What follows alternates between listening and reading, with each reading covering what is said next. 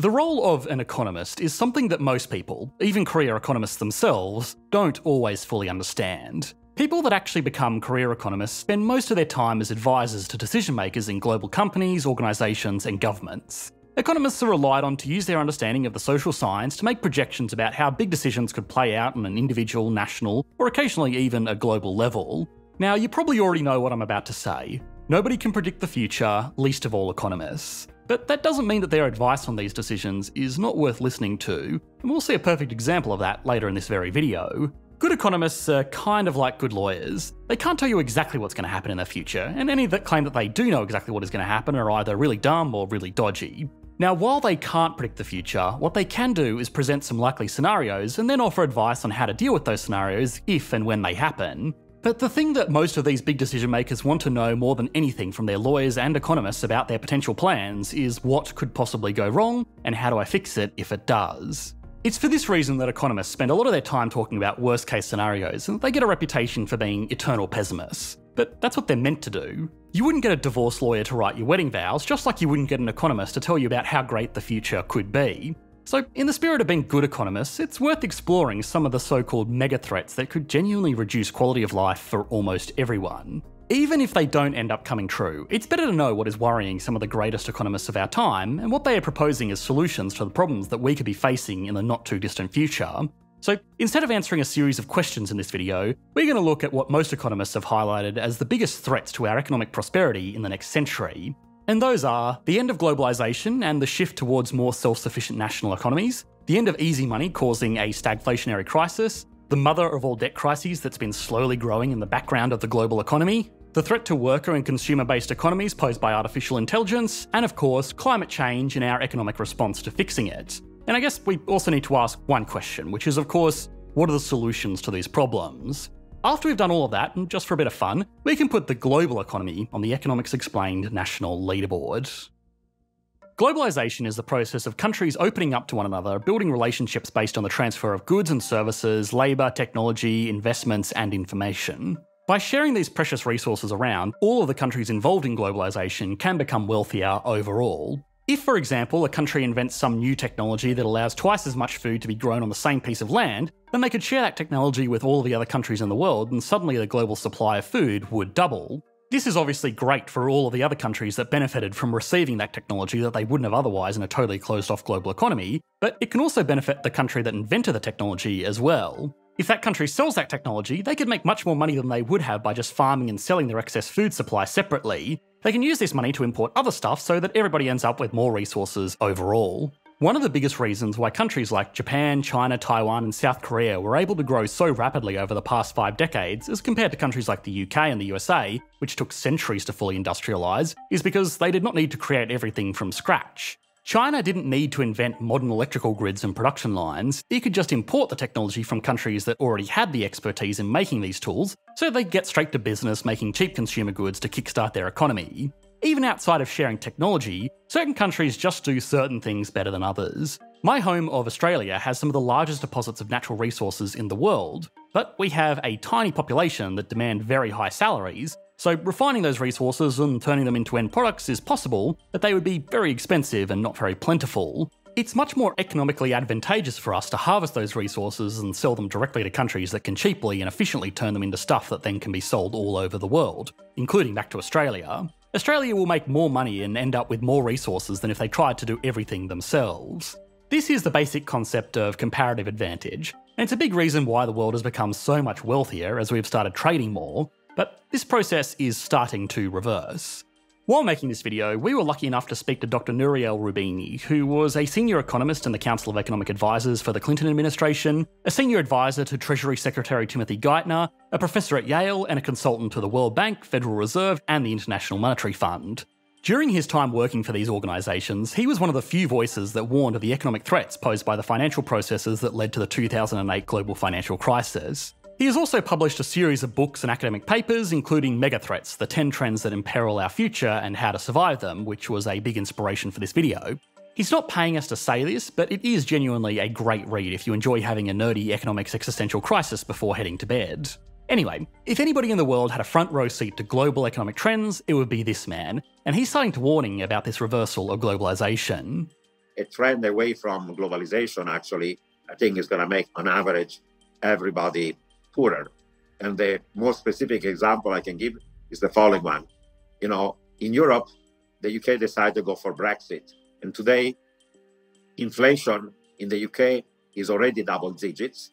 And even the Bank of England expects that UK is going to have 6 quarters of negative economic growth. So there'll be stagflation, recession, and inflation. So while continental Europe and Eurozone are also challenged, their inflation is lower. And so far, they've avoided an outright recession, while in the UK, there is recession and inflation. If you want to get access to our full unedited interview with Dr. Roubini, you can listen to it on Spotify by searching for Economics Explained, and we'll leave a link to it in the video description as well. The global pandemic, an active war in Europe, and escalating tensions between the world's 2 largest economies are making governments and corporations much more careful about who they trade with and where they set up their supply chains. Companies have had a lot of problems in these past 3 years getting supplies to complete products to put on shelves. The most efficient way to supply goods and services to any market is the just-in-time approach. This is where goods and services are produced and delivered at the very moment they are demanded. A concept that sounds simple enough in theory is actually incredibly difficult because a lot of the products that we take for granted have components from dozens of countries made from resources extracted from dozens of other countries. These raw materials and component parts also have to be delivered just in time, so there is a lot of things that can go wrong here. If supply chain engineers can get this delicate ballet just right though, it can be truly magical. Just in time means that resources aren't wasted on storage, things don't expire, and when improvements are made to components or end products, they can be changed instantly instead of having to wait to sell out or just discarding outdated goods. The global pandemic and a series of large economic shocks like the war in Ukraine, Brexit, and ongoing trade tensions has made coordinating this fragile system basically impossible. Governments and companies have had to adopt a just-in-case strategy where they order enough goods and services in advance to run their operations no matter what happens. Going away from a world of free trade to a world of fair trade or secure trade, going away from a world of offshoring to a world of friendshoring or reshoring, going away from just-in-time global supply chains to just-in-case and redundant, may provide you greater geopolitical security, but it comes at a cost because you're going to be producing goods and services not where it is most efficient, less costly, but where it's more expensive. Just in case is much more expensive than just in time, but when the alternative is empty shelves, it's a cost most companies are willing to pay. And by pay, I mean obviously pass along to their consumers.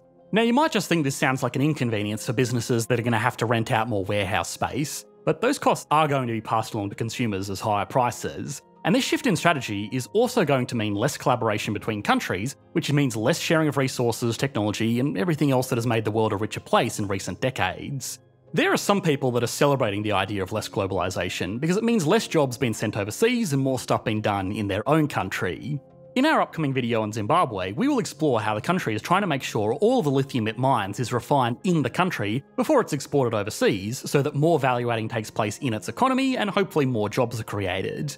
The example from earlier with Australia exporting its raw materials is also a hotly debated issue, and many people don't like the idea that we're selling iron ore to Japan just so it can turn it into cars and sell it back to us at a 1000% markup. This animosity towards globalisation is understandable, but it is still something that has on average made us all a lot wealthier. A shift away from globalization is going to have a meaningful impact on potential growth.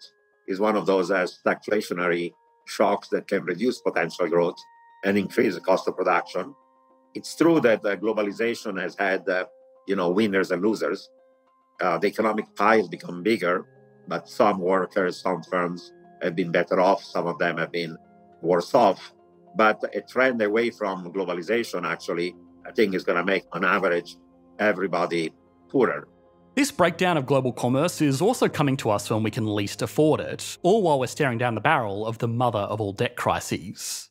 Global public and private sector debt has grown from around 100% of global GDP in 1970 to 200% in 2000 to 250% today. Now, growing debt levels are something that are often thrown around by people trying to claim that our entire economic system is on the verge of collapse, and normally these concerns are overblown. Countries like the USA can get away with maintaining relatively high levels of government debt because they control their own currency. It's also the world's reserve currency, which means that having a healthy level of debt allows large institutions and other governments to hold their reserves as government bonds instead of straight cash. Japan, for example, has trillions in US dollar foreign currency reserves, but they don't keep those reserves as cash in a vault or even digits in a bank account. They keep those reserves as government bonds. The bonds are much easier to keep at that sort of scale, and they even pay some interest, which is nice. It would be much harder for a country like Japan to keep US dollars as straight cash.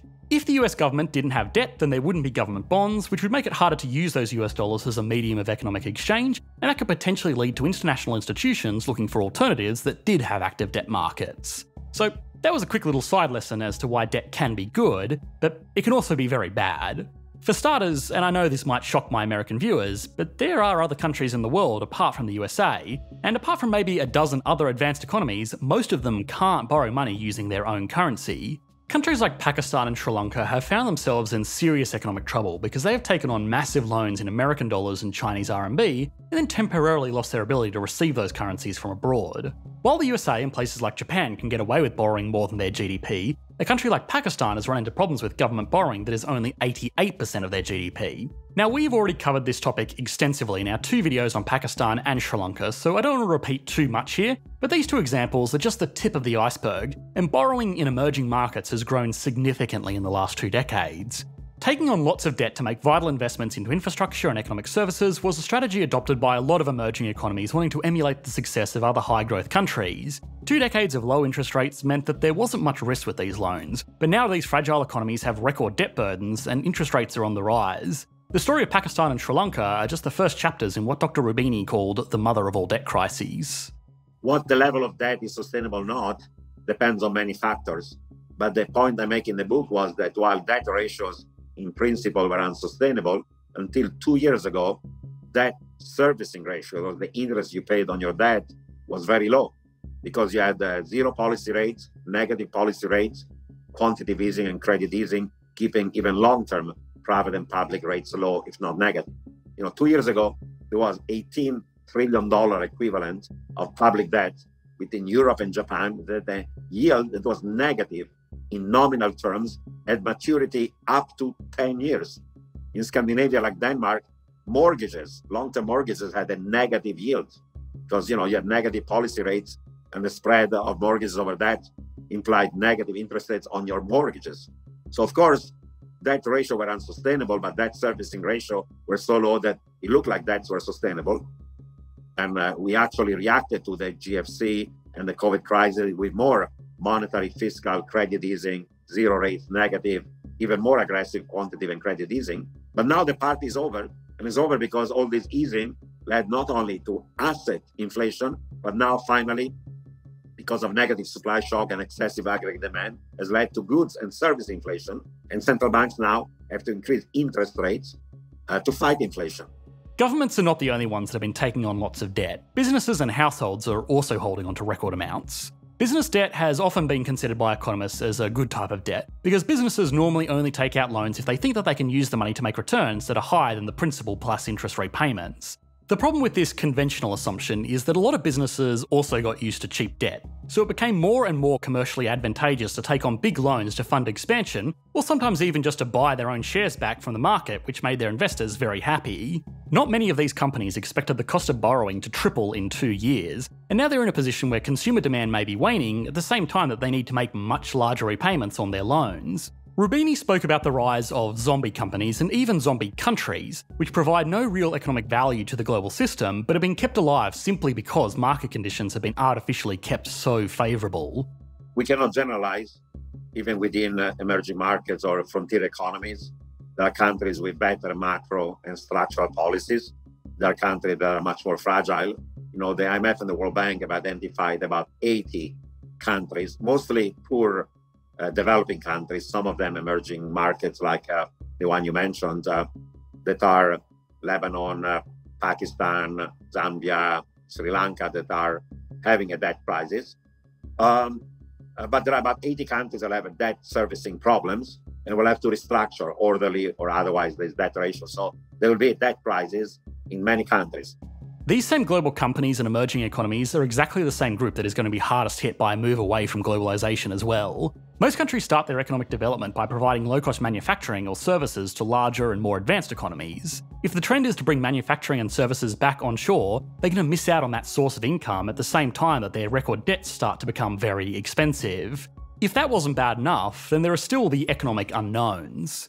Climate change is a major economic threat that is going to affect us all, but once again, it's likely to be the poorest countries that bear the brunt of the burden, no matter how it plays out. To reduce the effects of climate change, we need to reduce emissions. To reduce emissions, we either need to make large investments into alternative energy sources and storage infrastructure, reduce output, or make even bigger investments into carbon capture technologies, or some really wild ideas like space shades to block a small portion of sunlight hitting the Earth.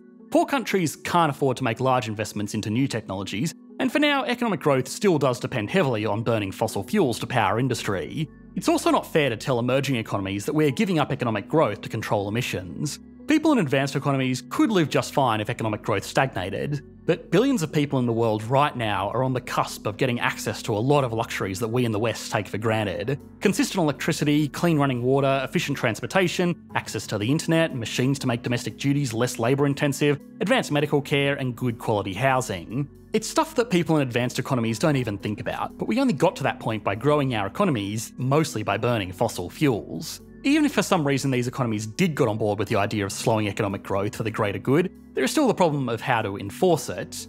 If all other economies slowed down their industries or make big expensive investments into renewables, that would be great. But a few opportunistic countries might just take advantage to grow their industries with cheap fossil fuels and outcompete their rivals by providing cheaper goods and services to the global economy and their own domestic markets. Economists call this the free rider problem, and it's one of the biggest reasons that progress on a lot of these issues has been so slow.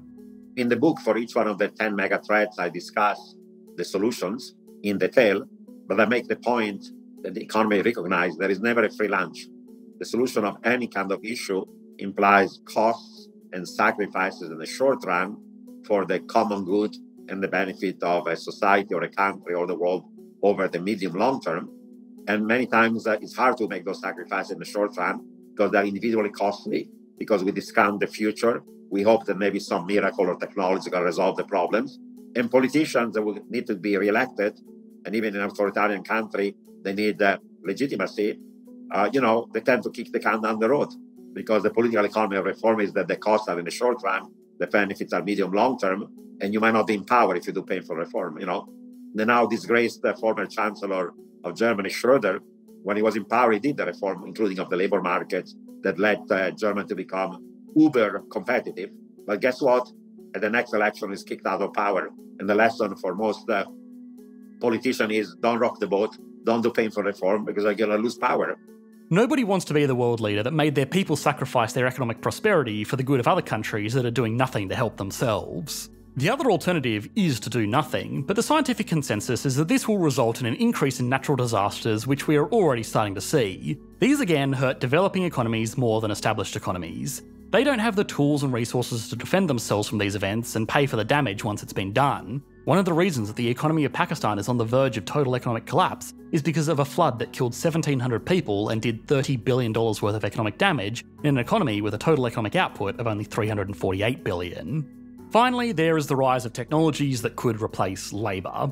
Typically, economists believe that labour was the only thing that could produce output. The other factors of production, capital and land, only made it possible for labour to produce more output. But without labour, nothing got done. Capital advancements like machinery and even robots didn't replace labour so much as they made it possible for the same amount of labour to produce more stuff. But some are now speculating that new technologies can so comprehensively emulate the function of human labour that we could make actual people totally redundant. Nobody can predict the future, least of all economists. And all of these predictions are exactly that, predictions. Dr. Roubini, the person that we consulted with to make this video, has his fair share of critics that say he's just overly pessimistic, earning him the nickname Dr. Doom. But that's really the role of a good economist. It's better to do something about a false alarm than to do nothing about a building on fire. The solutions will not be fun for anybody, but the alternatives will be worse, and hoping for new technology to save the day is a risky bet to make when the stakes are this high. Okay, just for fun, after a not-so-fun video, it's time to put the global economy on the Economics Explained National Leaderboard. Starting with size, the global economy has GDP of $96 trillion, and it's probably going to reach $100 trillion this year. Now, my 0 to 10 scale wasn't really made for this, so Let's give it a 10 out of 10, but only because it can't go any higher. GDP per capita is, unsurprisingly, right in line with the global average of $12,234. This is more than double what it was just 2 decades ago, and goes to show just how valuable economic growth can be to people less fortunate than ourselves. A doubling of output means that the average person now has twice as much general economic prosperity as they did a generation ago. But since the global average is exactly in line with the global average, it gets a 5 out of 10.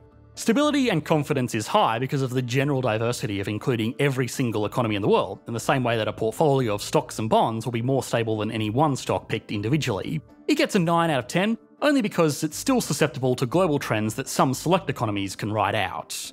Growth has been shockingly good. The rise of China has boosted the average, but the last 2 decades have been the most intense period of economic growth ever in history. And with all of the doom and gloom in the world, it's probably worth reminding ourselves that we are living in a golden age of economic prosperity. In the year 2000, global economic output was $34 trillion. Today, it's triple that, and almost 100 times what it was in 1960. In the last 10 years, despite everything that went on in the world, the economy still grew by 50%. It gets a 7 out of 10. Finally, industry. This is an interesting one. Modern industry has been the driving force of that growth, but some of our most important resources still rely on low-cost labour from people using basic hand tools. Even still, global supply chains and modern technology are what have allowed countries to participate in this overwhelming growth trend. Obviously, some have benefited more than others, but the global economy gets a 7 out of 10. Altogether, that gives the Earth an average score of 7.6 out of 10, which puts it way up here. Again, this scale is definitely not made for ranking the entire global economy, but hey, nobody's using this list for anything serious, so I hope you all forgive me for having a little bit of fun with it. Thanks for watching, mate. Bye.